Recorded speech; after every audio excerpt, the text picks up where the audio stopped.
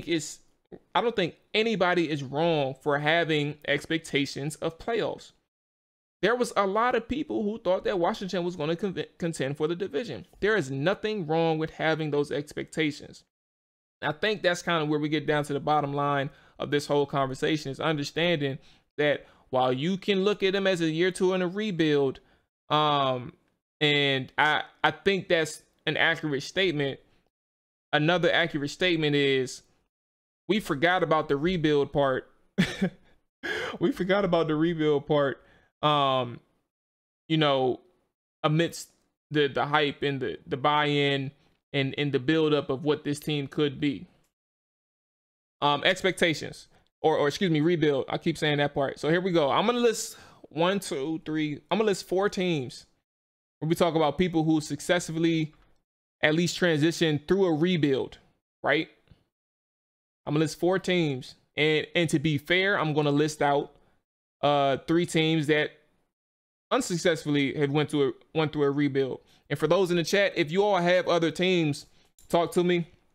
There was some that I left off because they're in the process of it, like they don't have enough time to kind of transition or even have a result. So I left some people off, especially like year 1 teams that's in the process of their rebuilding with their new coach. All right, so here we go. The good Cincinnati Bengals, 3 years into their rebuild, especially with Zach Stacy, they found their quarterback in year 2. They've improved each season from a roster standpoint and from a win and loss standpoint. So let's go ahead and break that down, right? Or quickly. We don't have to, go on every team. Or I said Zach Stacy. That's me thinking of the football, but it's Zach Taylor. Not Zach Stacy, the running back. But yeah, Zach Taylor took over in 2019. They went 2-14. He got his quarterback last year. Joe Burrow gets hurt, but they went 4-11-1. This year, 4-2. Let's go to the next team, the Cardinals. The Cardinals is a team who they're 3 years into their rebuild, found their quarterback year 1, improved each season from a roster standpoint and from a win-loss standpoint. Cardinals right now 7-0.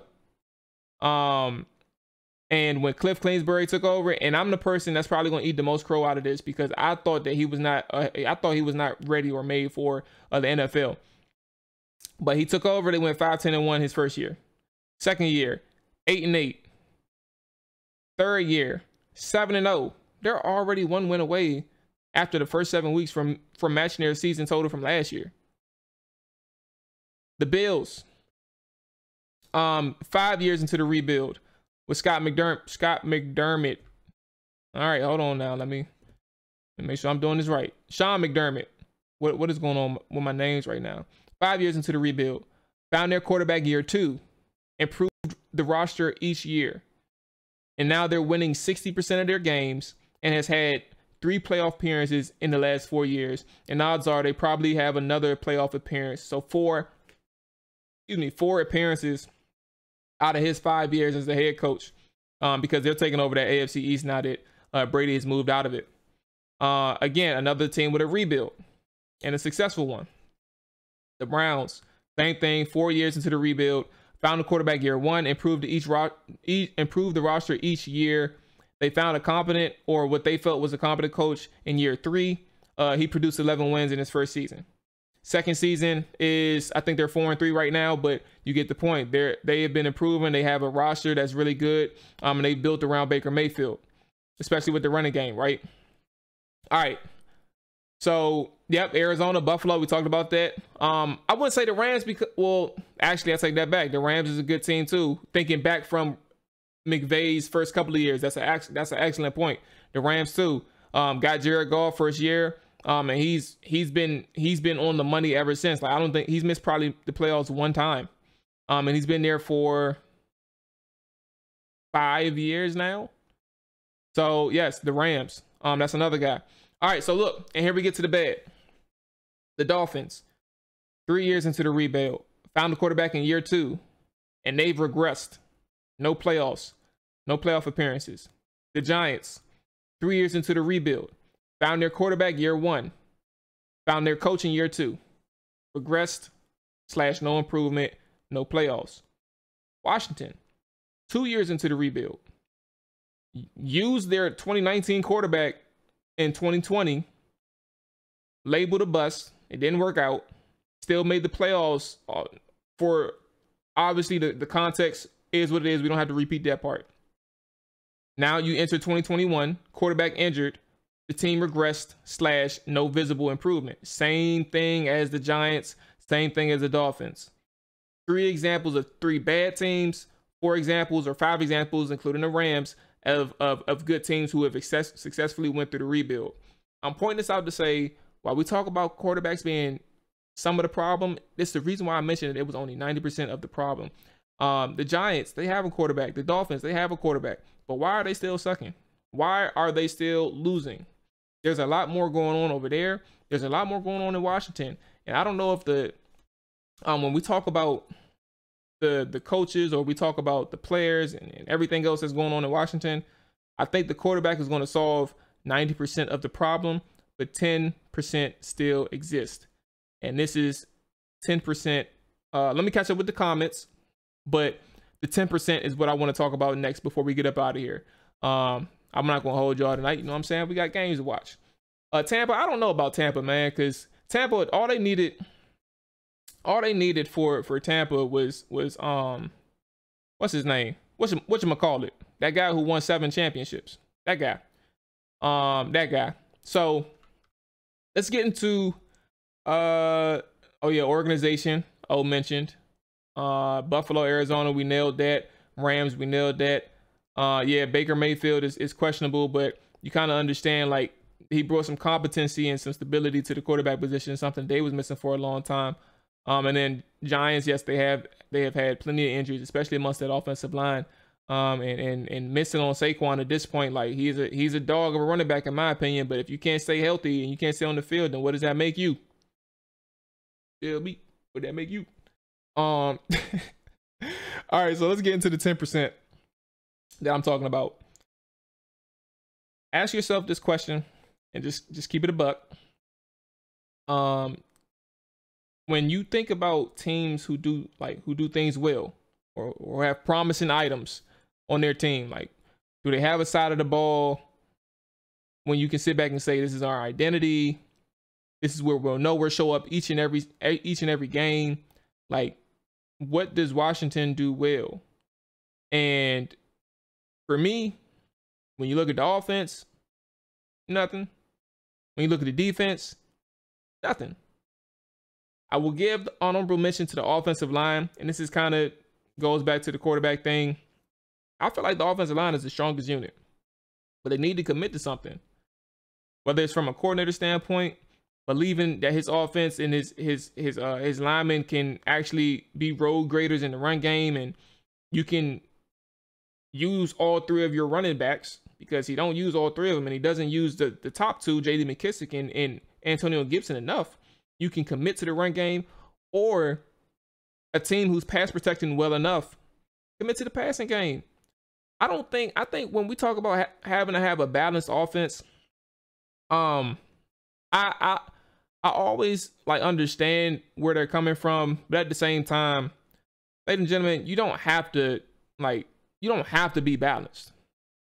There's teams out there who are their splits in terms of their run pass, their pass splits are 65% of the offense. You don't have to run the ball and get close to 50-50. You can see kind of where your team is at and understanding your strengths. And that's kind of, I think, again, when we go back to the quarterback, right now, they don't have that. You don't have that ability to kind of commit to a passing offense and a passing attack. And even having the receivers to create the separation enough to kind of win the amount of times that you need them to be successful. So I just feel like in terms of the offense, you don't have a strength yet. You don't have an identity. And you kind of don't know what's going on there yet. And we're 1.5 years in to something that's kind of, when we talk about rebuilds, that's kind of you would have thought you found something. Defense, I say no. But the defense is talented but inconsistent. So you can't be recognized as great or a strength if the unit is not in sync. So if you thought I was disrespecting the defensive line and stuff like that, take that out. I wasn't doing that. I was just saying, while they are talented, if you aren't consistent, that does not make you a good unit. There are defensive lines out there. There are defenses who aren't as talented as Washington, but they play together. They play in sync. They understand their assignments. They understand that I'm not going to make a play, or I'm not going to be the one who makes the play on this one, but I'm going to set my teammate up to be successful because that's my assignment on this run defense or this pass rush. Excuse me. So playing together is something that's not really working out for Washington on the defensive side of the football. You're not great, and you can't be great if your unit is not in sync. Plain and simple. So what do they do well on the defense? They don't do anything, or they don't have that thing that you can sit back and say each and every week that they're going to show up. That does not exist. And then special teams, you don't have an elite returner to kind of break the game open. You're just existing. Like, who cares about the kick coverage? I mean, obviously, if it was a huge issue, that'd be one thing. But when you're talking about returning, you don't have an elite returner. You don't have anything on that side of the ball either. So in all three phases, you don't have a strength. And that's kind of where you get back and say, what does Washington do well? They don't do many things well, and they don't have strengths. And that's where you got to get back to the macro thing. What exactly is the plan? What exactly is the plan? And that's what I want to close out on. When we talk about understanding what Ron wants to do, what this organization wants to do, he mentioned in his post-game presser expectations. We did not set those. Well, I guess we did, but it was based on, what was going on in 2020. If the plan is to build the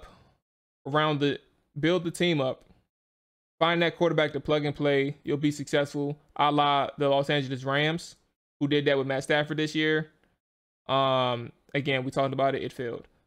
But if you want to readdress your approach a year and a half into a rebuild, I don't even know if that's going to be beneficial too, because it's like a reset of sorts. I don't think that'll work out. So you kind of are married to your plan of building up this team, but in which aspect are you going to go on for a quarterback? Do you want to take that risk and draft a quarterback top 10, which is essentially buy you additional time that you may not know you have needed? Or are you going to go all in and trade for a proven quarterback, which eliminates your time or your leash? Because if you end up failing, it points to the coaches again, because the coach has the, hey, he traded for his quarterback. He made his move. He got that defense. He brought all these guys in. That offensive line is looking good. The receiver, Terry McLaurin, he's having a Pro Bowl year. Jonathan Allen, Pro Bowl year. All these guys are having Pro Bowl years, or I'm not even going to slice it. Those guys, some key guys are having Pro Bowl years, but the team is still losing. And you got your quarterback. So it all depends on what route you want to do. And I'm just concerned that time is not running out on Ron. Like, from a head coaching standpoint and having his job, time is not running out. I want to make that known. But I am concerned that his time on finding a quarterback is running out.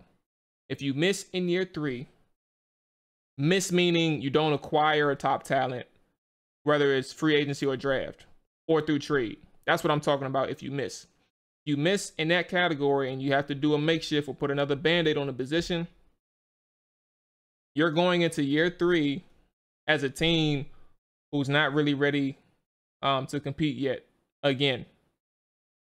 Whole hard in the trenches, ask a nigga what he benching, triple digits, nigga, don't forget to mention. Whole hard in the trenches, ask a nigga.